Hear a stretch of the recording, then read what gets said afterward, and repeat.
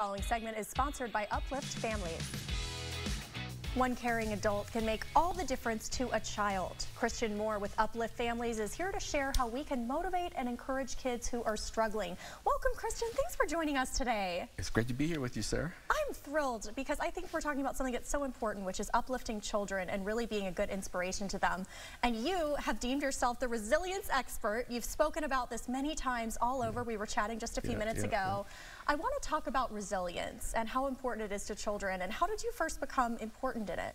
Or interested in it, rather? Yeah. Just, you know, going through life's challenges. I always like to say I attended the University of Adversity. You know, we know life is difficult. I always tell people the #1 thing you have to be resilient is something to bounce back from. You know, we know resilience is the ability to bounce back. So you have to have some type of suffering. That's one of the key ingredients to being resilient. And for me, I got interested in resilience because of the challenges I had growing up. I grew up in a home with 5 brothers, 6 sisters. Both my parents had some mental health issues.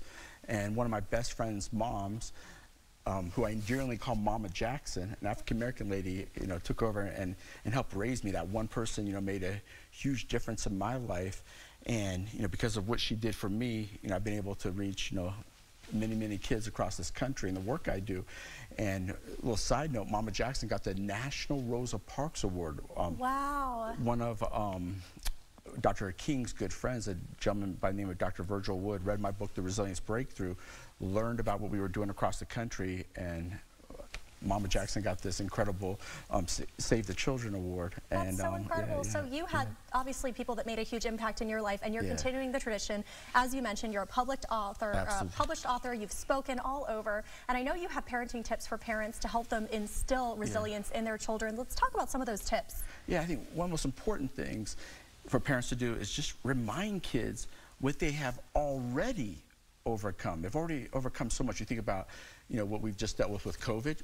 They've overcome COVID. They've overcome, you know, maybe a challenge in school, a peer pressure issue, maybe rejection. But these kids have already overcome so much. So resilience is already within them, and we just have to remind them what they've done, what they've overcome.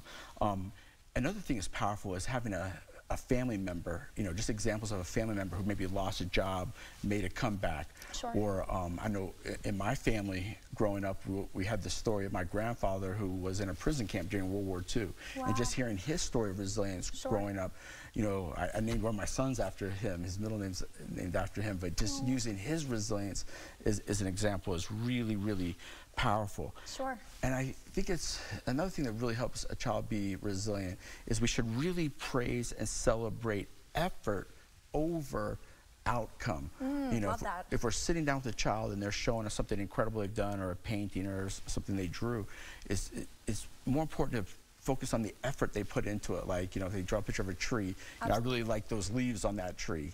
Versus, you know, oh, this is just a nice picture. It's celebrating that effort effect. That effort is so important. Okay, really quick, and then you have a last one, and then we're going to talk about a special that's upcoming. So, so number 4, what is that tip you had? Yeah, the next one I think is really important is that a child learns that nothing's wrong with them if they have negative emotions. You know, we have 40 to 60,000 different emotions every day. Some are positive, some are negative.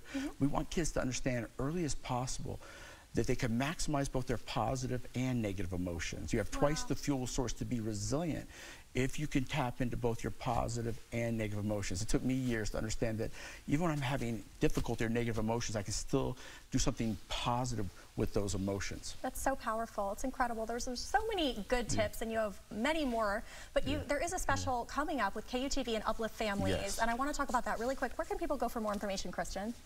So, you know, go to, I think it's upliftfamilies.org. You can access that there. And if you want more information on how to teach resilience in the home, if you go to ytry.org, we have a parenting guide for parents. It's for free, where they can access this. And we're excited to partnership with Uplift Families. They do incredible work, and we look forward to doing the event with them here soon. So many amazing things going on. You're doing such great work, and I really appreciate you coming on. Thank you, Christian. Hey, great to be here with you, sir. Likewise.